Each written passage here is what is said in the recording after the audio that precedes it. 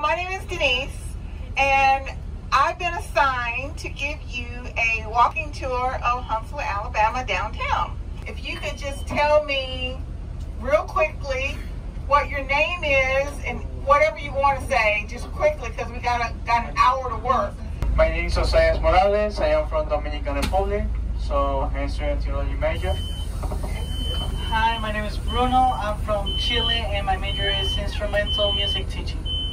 Hi, my name is Wendy Pozo, and I'm from Cuba, and my major is ballet.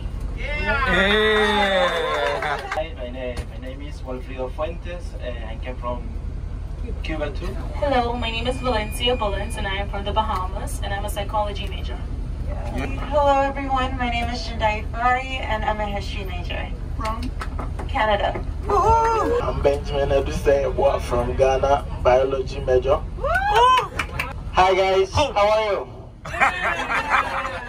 I am Moises Morales. I am from Dominican Republic, theology major.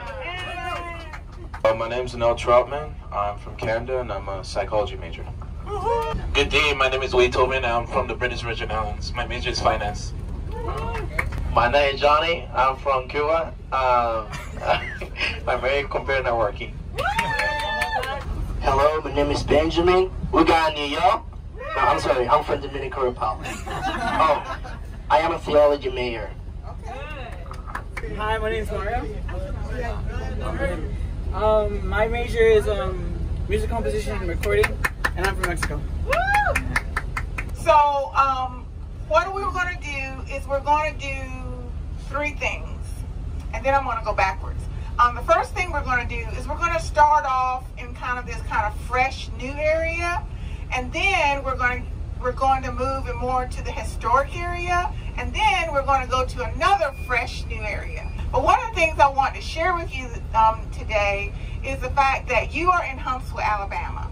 And if you have not already gone to the Huntsville, Alabama Chamber of Commerce website, you will learn that this is the happening town, okay? So it is the #1, according to a magazine called U.S. News and World Report, it is the #1 place in America that is the most affordable place to live, okay? So the living here is considered to be very, very affordable. It is the #3 place in the United States for you to get a tech job. So you can, computer science majors and IT majors, you don't need to go anywhere else other than Huntsville, Alabama. This is the place, okay? And then also, another thing about Huntsville, Alabama is it is just a growing town. Right now, you've got Montgomery and Mobile and Birmingham, but in like 3 to 4 years, they're anticipating Huntsville to be bigger than all those other cities. Okay, so you picked Oakwood, either Oakwood picked you, but you need to just hang out here in Huntsville because this is a really great town.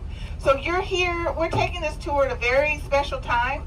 Alabama is celebrating its 200th birthday, okay? So Alabama was born in 1819, and so this year we're celebrating 200 years of the state of Alabama. It just so happens Huntsville was actually born before the state. Huntsville was born in 1808. So Huntsville is actually older than the city. But we're going to talk more about that later. We're just going to get off right now. So let's get off and let's walk around Huntsville. You ready? Yeah! Okay, so there's a sign called Gateway Greenway, and they call it Gateway Greenway for several reasons, right? So it's the gateway to the northern part of town, and the northern part of town is behind you, okay? It's the gateway to the historical districts, right? There's 3 historical districts. There's 5 Points, Old Town, and Twickenham, and they're all kind of in this direction. It's the gateway to the historic Huntsville Depot, which is a passenger train depot, historic, and that's that way. It's the gateway to downtown, which is that way. And it's the gateway to our next stop, which is Veterans Memorial Park. So this space is called Gateway Greenway. What I like about Gateway Greenway is it's representative of about 47 acres of downtown green space, okay? So I have a nephew who lives in Philadelphia, and he's like, you mean y'all got green and grass and everything? Because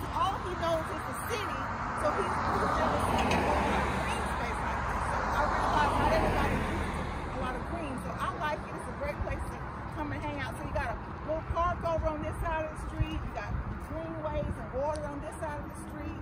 So it's one of my favorite spots to come over and here hang out. And so what we're going to do is we're just going to wind around and we're going to make our way to that bridge. The other thing I want to let you know about Gateway Greenway is that it's just a reflective, special space, okay? So come on, let's go and just find a selfie spot. Go for it.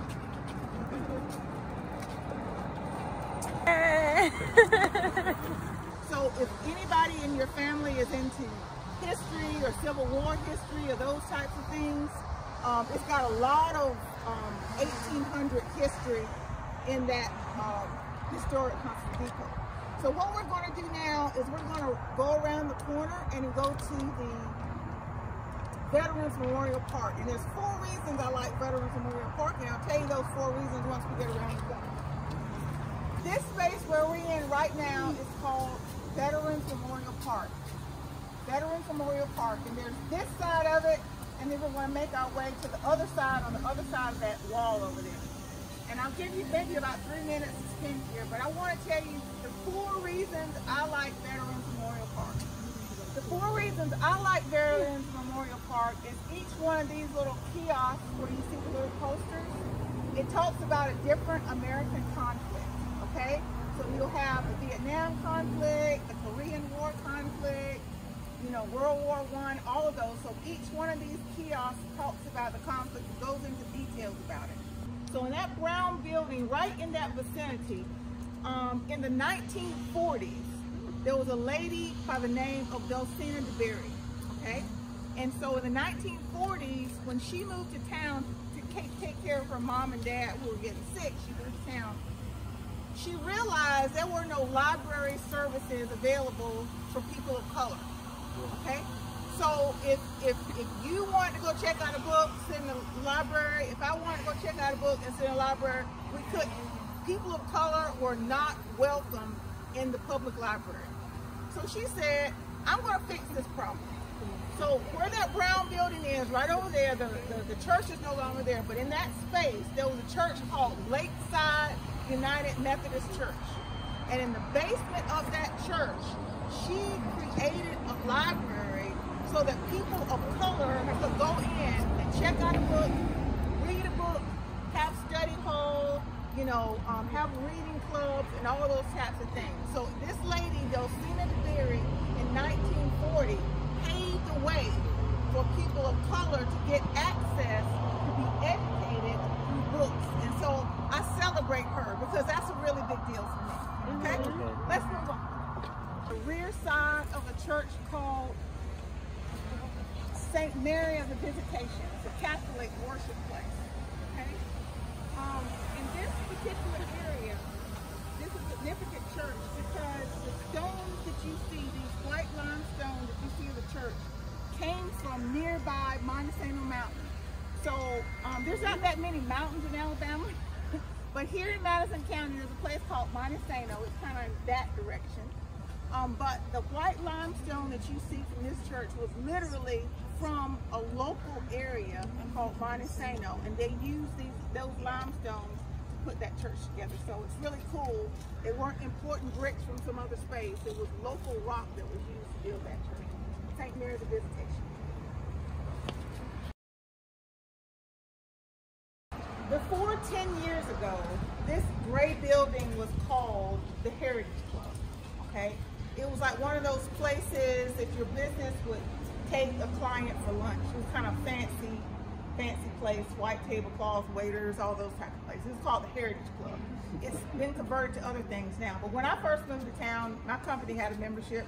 You know, they take clients here and stuff. But anyway, in the year of 2007, right after he announced his candidacy, who became President Barack Obama, but at the time, Barack Obama, who was a candidate for the United States presidency, he came here at the Heritage Club and he spoke. So I think it's a really cool thing to know that Barack Obama was in this town, in this space, in the year 2007. And the story is told that when he left the building, there was somebody outside holding a big sign that said, "Anybody but you." And the story is told that he reached out his hand to that person and said, I don't care who you vote for, just as long as you vote. So I think it's really cool that the person who was a candidate actually did become the president, and he was actually here in this space is what was in the Heritage Club. Thank you, sir. All right. Right now we're at the corner of Clinton and Washington Street. Does anybody know what women's suffrage is? So in the late 1800s, women couldn't vote. You know, you can give birth to a baby, but you can't vote, all right? And so in this space in the late 1800s, there was a local woman by the name of Virginia Clay Clopton, and she invited some national women, Susan B. Anthony, who's actually on the coin, and another lady by the name of Catherine Catt, to come here and to have a demonstration to say, you know, women really do need to vote. So in the late 1800s, right here in Huntsville, Alabama, where you're standing right now was City Hall, all right? And there was an event at the City Hall auditorium to say, women need to vote, all right? There was a big demonstration, a lot of people came, and that happened right where you're standing here, all right? Now, before we leave the corner, there's two more things I want to share with you. So this area of Washington Street and some of the other streets downtown, we call it the Civil Rights Movement. But in the 1950s, 1960s and beyond, people of color were not welcome in retail stores. So the stores that you see here now, there was even more retail stores here in this area in the 1950s and 1960s. So people of color were not welcome. So if you wanted to go in and buy a pair of shoes, you could buy the pair of shoes, but you definitely couldn't try on the shoes. If you had an event that you needed to get a dress for an occasion, you could go in the store and pay for the dress, but you couldn't try this dress on. If you were hungry and it was lunchtime and you wanted to get something to eat, you know, they would say, I'm so sorry, we don't serve you. So African Americans and other people of color were not respected. So the streets that we're on now were places where people of color demonstrated and fought to stand up for their rights and said, we need a space. We need a space to be able to go in and buy a dress, to try on a pair of shoes, to get something to eat. So those stores may not be here anymore, but let's remember the people who demonstrated, who walked up and down these streets with signs and who fought and stood up for what they believed in, all right? So what we're going to do, we're all going to cross the street, but I do want to show you something real quick that's right behind you, okay?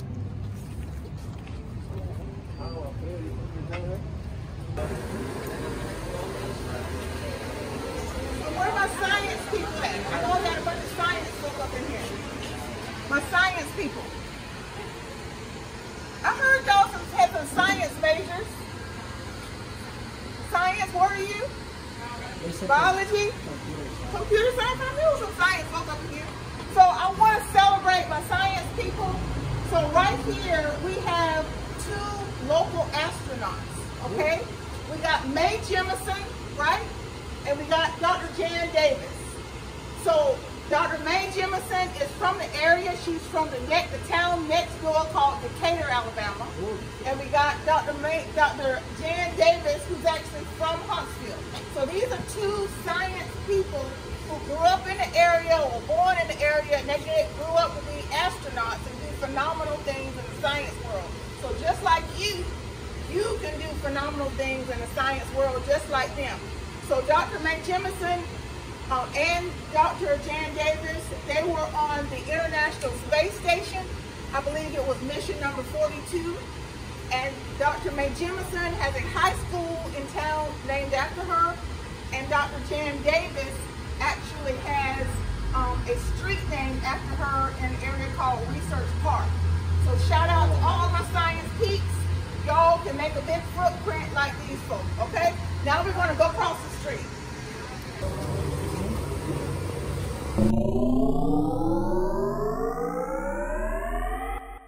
So, the phenomenal thing that I like about Courthouse Square is Courthouse Square has always been there. Does anybody remember how old Huntsville, Alabama is? Right, exactly. Huntsville, Alabama was founded in 1808, right? That's over 200 years ago. So if you look at any maps, drawings, illustration going back in the day, you're going to always see Courthouse Square. It's going to be in that exact same spot. And there's always going to be a north side, a south side, an east side, and a west side. So this area has always been here. It's always been here. I think it's phenomenal. Now, the thing about what's called the west side is the old name used to be Cotton Road. And the reason they called it Cotton Road was because the cotton farmers would come up with their giant bales and wagons and mules of cotton. And they would literally be on this side of the street, elbow to elbow, trying to sell their cotton. So it was a really big deal that that area right here is called Cotton Road, all right? Now, what I want to emphasize to you, and we're going to talk about it once we go down the steps, is this area, before it was founded by a man named John Hunt, this area was occupied by the Chickasaw and the Cherokee Indian Native American tribe. Okay, so they were actually here first. So we have to give a shout out to the indigenous people that were already here, the Chickasaw and Cherokee. Now they did cede their land, but they were here first. And I want us to get that understanding straight. This particular courthouse is the 4th courthouse to stand in this particular area, and it's been here since the 1960s, all right? So what we're gonna do is we're gonna cross the street. I'm going to point out another historic building to you, and then we're going to go down the steps to the park and look at some of the other newer areas. How about that? Does anybody want to ask me anything? Okay, we're going to cross the street.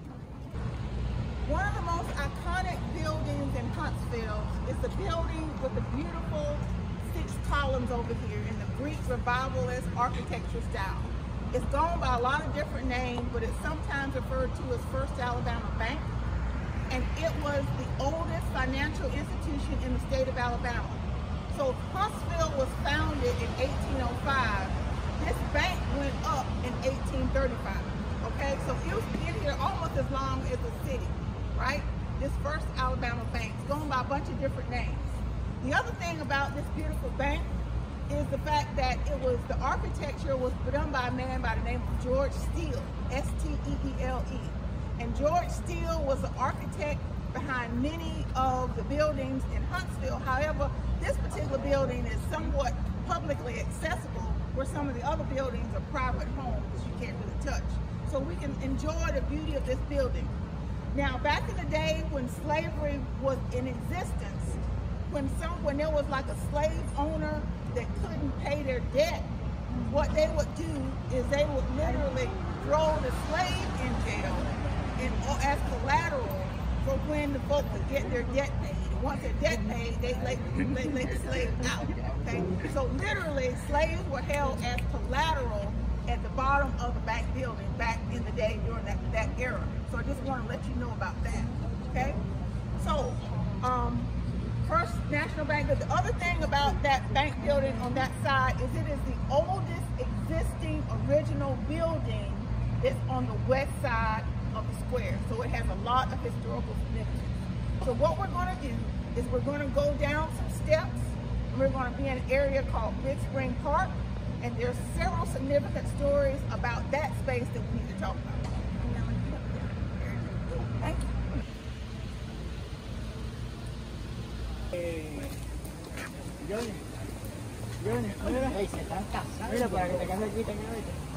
So we're in an area called Big Spring Park.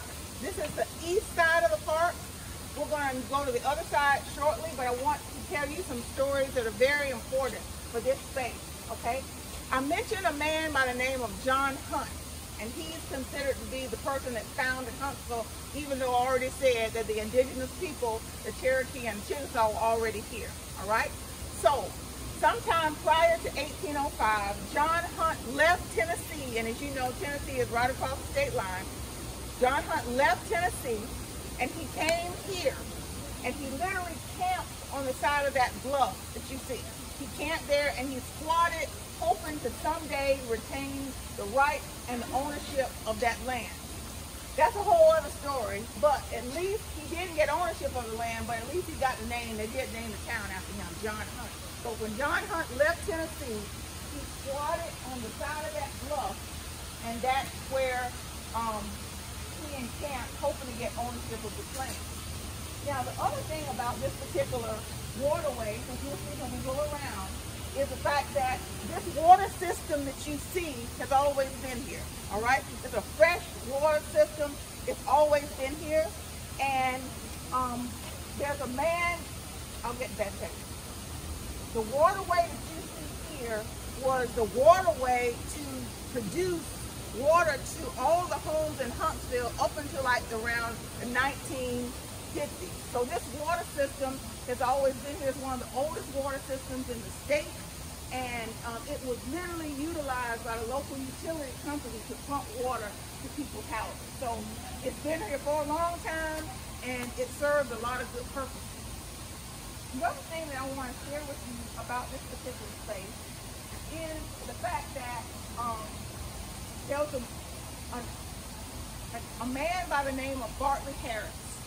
And Bartley Harris was a part of a church called, at the time, during the slavery period, it was called Huntsville African Baptist Church. Okay? Huntsville African Baptist Church. And he was a part of that church. And so Bartley Harris had a legend that said that he baptized 3,000 souls in Big Springs Park and Big Springs. So if you can imagine baptizing 3,000 souls in this water that you and I can look at right here, I think is amazing. Now the original location of that congregation is about 2 blocks away from here. And then the second location is about a block away from here. But today, the church still exists. It's called St. Bartley Primitive Baptist Church. You can go there, it's open. And it is the oldest Negro congregation in the state of Alabama, the oldest Negro congregation. Next year, in the year 2020, that congregation will celebrate 200 years, okay? And it all started right here in Huntsville, Alabama, and the namesake of the church, Bartley Harris, baptized 3,000 people in this space where we're talking about. Now, the last piece of information I want to tell you about this beautiful body of water that I love, this big spring, is the fact that we talked about the cotton traders being up there and being elbow to elbow with wagons and bales and mules holding cotton. Well, guess what? When they would sell their cotton, they would bring it down the hill and they would put it in boats and other types of vessels, and they would be embargoed down this body of water, and then it would make it to the Tennessee River, and then it would go to elsewhere. So this body of water has been instrumental in the city for 200 years. It's a really big deal, okay? Can I answer anybody's question? Okay? Now we're going to make our way to the other side of the park, but we got to go through this beautiful green space to get there. So enjoy the view until we cross the street.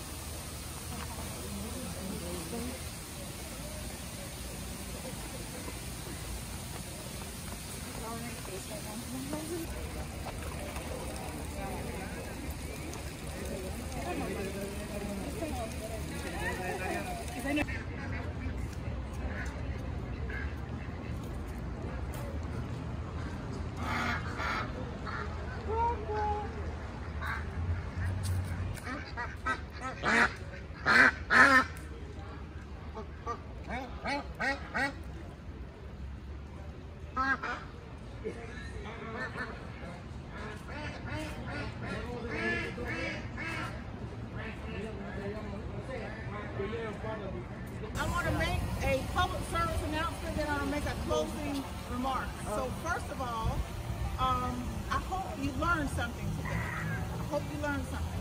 So Pastor Barra, Anel, and Kazia have my business card, and I would ask you if you could please go to TripAdvisor, and if you learned just one thing, if you could just give me a positive rating, I would very much appreciate it. If you need a card, I have one, but they've got my card. But I very much enjoyed journeying with you today. It was a delight. I promise you, new, old, new. So we're on the other side of the new. So this is Big Spring Park. And Big Spring Park is obviously another beautiful green space. We've got the Art Museum. you've got downtown Huntsville's newest hotel, the AC Hotel. You've got the Embassy Suites Hotel. And then you got the Von Braun Center. It's my understanding that Oakwood University has its alumni weekend. Many of the events are held at the Von Braun Center. But this is a delightful space. I encourage you to take part in it. There's so much to do in downtown Huntsville. There's so much to do in Huntsville.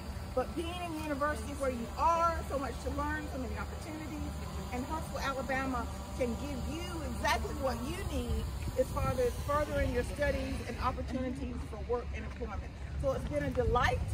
I'm here with you until the motor coach gets back. But I just want to let you know it's been a delight to hang out with you for the past hour. Thank you very much. Thank you. And I guess we just want to say thank you. It's been good, it's been instructional, and well put together. So we, as the student body of Oakwood University, we want to take our time to say thank you. And yes, and we will go to TripAdvisor, right? Yes. Because we are good students. Because she did an amazing job. Thank you so much. Ibarra. Thank you.